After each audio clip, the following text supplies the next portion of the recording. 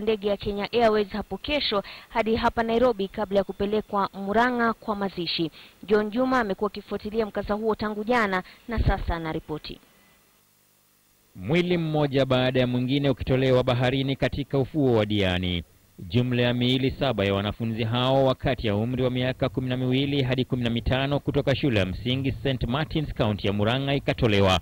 Walikuwa miongoni mwa wanafunzi 56 wa darasa la 8 walioletwa Kwale kuvinjari wakati wa likizo. Ni masikitiko kwamba katika ufuo wa bahari na si leo pekee, hivi majuzi tumeona kwamba mawimbi yanakuwa mazito.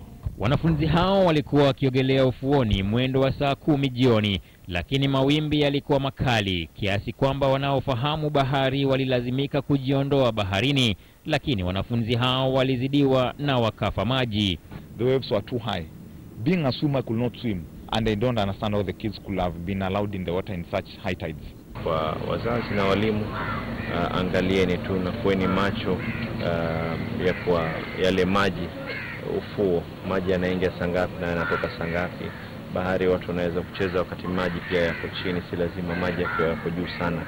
Mili yao ilifikishwa katika hifadhi ya maiti ya hospitali ya Pandia leo kabla ya kusafirishwa kwa ndege ya Kenya Airways hadi Nairobi hapo kesho kufanyiwa chunguzi post-mortem.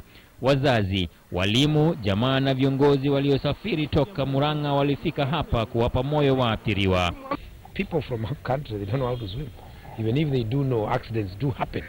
And I think the whole issue of life-saving strategy, lifesavers and being allowed and surveying the area and making sure that everybody allowed is covered in case of an accident.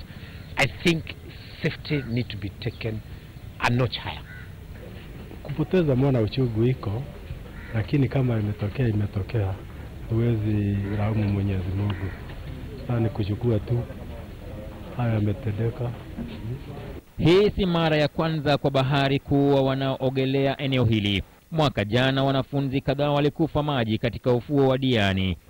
Wanaohudumu kama waokoaji, yani divers, wa kujitolea kivyao wanalaumu baadhi ya wageni kupuuza mashauri yao. Wale wanakuja likizo wachukue tahadhari, na kama serikali ya ugatuzi hata tutaweka ilani katika sehemu tofauti ili kusisitiza jambo hilo.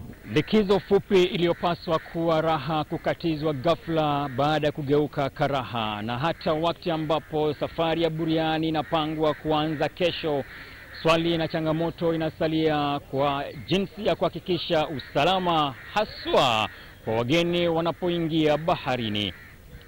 John Juma, KTN News, Mombasa.